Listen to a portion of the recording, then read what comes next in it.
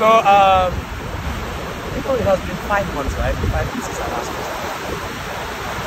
This is your last video? No, posted on YouTube. I'm trying to create some stuff for my YouTube channel. Guys, I'm coming back. I almost gave up, that's to be honest, but I'm motivated now. So guys,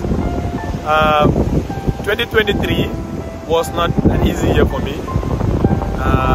Actually, 2022 did not end well for me, and I entered 2023 with that same momentum.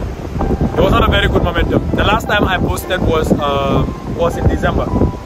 No, shortly before December, shortly before the camp. That was the last time I posted. Something like December or November, I'm not sure. You check. That's like 5 months ago when I checked my last video, 6 months ago.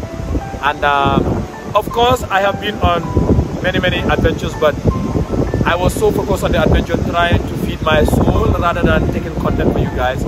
So I have been on adventure. There is not a week or at least a month that I've not been on adventure twice, but I hardly record. So Alhamdulillah, I have conquered, or we have conquered the obstacle part of it, and we are back on our feet.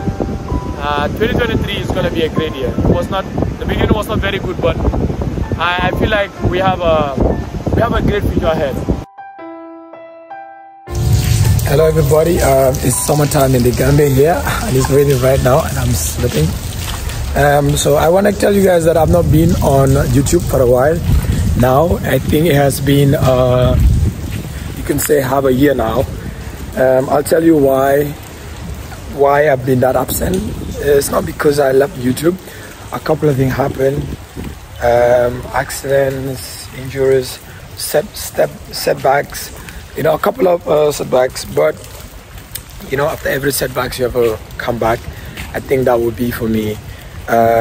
So right now we are in the summer, and the last time I actually took a content and intentionally edited and posted was like in November or October 2022, and we're in 2023 August, yeah, 2nd of August. So I've posted a couple of videos, about 6-7 videos, random videos. Those are videos that I edited either a long time ago or edited by some other people about Wico, and I decided to just post those ones to kill time. But personally, I going for an adventure and editing content and posting them, it's been a while.